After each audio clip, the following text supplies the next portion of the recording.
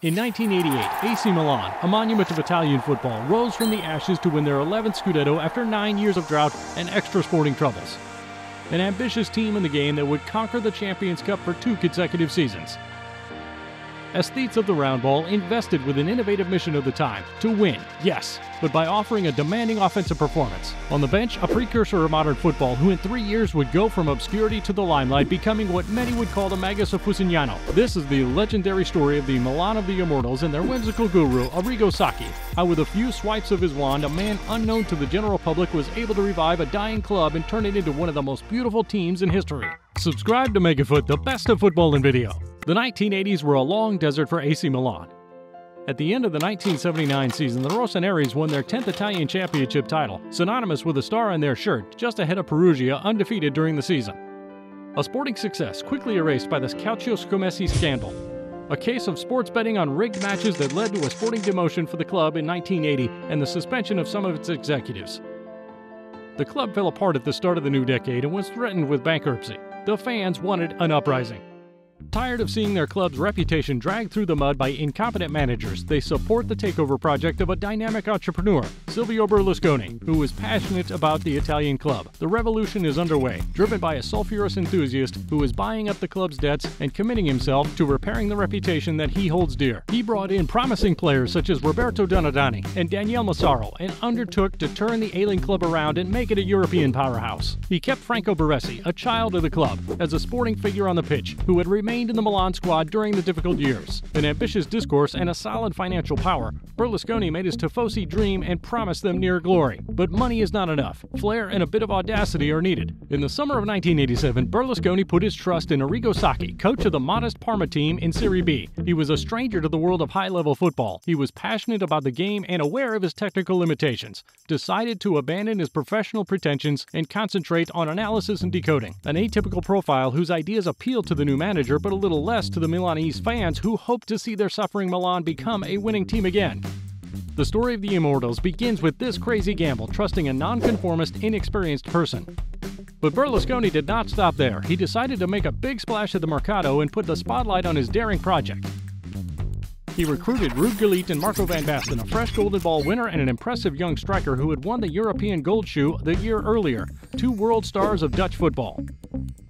Arrigo Sacchi was thrust into a star-studded locker room that was quite impervious to his fantasies. The challenge was great for a man who loved a type of football that did not yet exist in Italy, and even worse, that went against the grain of the great tactical trends of the time. In the land of the Catenaccio, he wanted to rethink the collective based on clear foundations: an offensive style, the constant search for control of the ball, and the match. He considered the player to be at the service of the system and not the other way around. The players are, doubtful. The Lombards were witnessing a meeting of the third kind. The technician imposed 2 training sessions a day on his stars as opposed to 4 a week until then. The players did not believe in the young coach's methods. The fans are beginning to doubt the confidence they have in their new manager. In people's minds, the image of a madman or a visionary takes precedence. The results did not follow. A sporting fiasco seemed to be in the offing. But Berlusconi, as a good executive, imposed his choices and his grip on the squad. As he left the locker room on a night of a crucial match against Verona, he announced, "Between Sacchi and the team, I choose Sacchi." He wants the project to succeed, and as time sometimes does things well, the team is getting stronger and the results are becoming more regular. The great Milan is taking shape and the players are integrating into this new system. The traditional libero, the last bastion of the dominant defensive system of the time, was replaced by a zone defense with 2 lines of 4. The team was an anomaly in Italy at the time. Talent has to be creative by staying in the area allocated to them. When some say that he restricts his stars, Sacchi, on the other hand, defends the anarchy of the game left to the creators, like the Napoli of a certain Diego Armando Maradona, who at the time shined over the Calcio. At the end of the season, his Milan was a steamroller that came to the top of the Italian championship, an 11th Scudetto that gave credit to a daring duo. Conquering Italy is not enough to keep the promises made to the fans. With this team, they must shake up Europe. In the summer of 1988, Frank Rijkaard, a central defender with the Dutch national team and winner of the Euro a few weeks earlier, was transferred from Sporting Portugal. He joined his 2 Dutch colleagues who had arrived the previous year and strengthened the already solid Rossoneri team. The Milan of the Immortals is in place, behind the charisma of the 3 Dutchmen who make up the entire podium of the 1988 Golden Ball won by Van Basten. The collective is not in shortage of players of character. Carlo Ancelotti, Paolo Maldini, Mauro Tassati, Alessandro Costacurta, will be a part of this legendary team. Berlusconi's side began with a brilliant European campaign with an attractive attacking style of play. Sacchi's individual talent shone through in a compact, tightly knit block that troubled most of the teams that stood in its way. April 19, 1989, after a draw in the first leg, Milan hosted Real Madrid at the San Siro in the semifinal of the Champions Cup. The Immortals outclassed the Merengues 5-0. The Spaniards are caught out of the aggressive pressing of the Rossoneri's. The Italian clinical defense gives them no chance to express themselves. Berlusconi gets his chance. This legendary match restored Milan's stature and made Arrigo Sacchi crazy, the Wizard of Fusignano. A month later, AC Milan confirmed its success with a spectacular 4-0 victory over Steaua Bucharest. The champion is not in dispute. After waiting 20 years, the Lombards are once again the top of Europe. This team was quickly described as one of the greatest teams of all time. Van Basten won the Golden Ball again on an all-Milanese podium for the second year in a row, with Franco Baresi and Rijkaard at his side. They went on to win 5 more continental titles, the 1990 Champions Cup, 2 Intercontinental Cups, and 2 European Super Cups. Only domestic competitions eluded them, as they had to be satisfied with a podium finish in the league. But Sacchi's history of Milan was as crazy as it was short.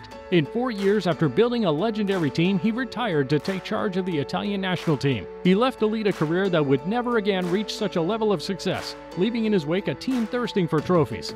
He will remain a builder for a Milan that for 20 years will be enthroned above Italy and at the top of Europe. In 2001, the team was taken in hand by a certain Carlo Ancelotti, a former protege of Sacchi. Under his command, Milan will know the air of the marvelous. In the 2000s, a new generation of coaches used the precepts of the magician to propose a direct and spectacular game.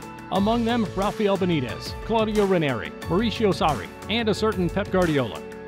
Thus, by combining audacity and ambition, Silvio Berlusconi and Arrigo Sacchi were able to create an elegant and spectacular attacking football and the avant-garde schemes that are today the foundations of our modern football.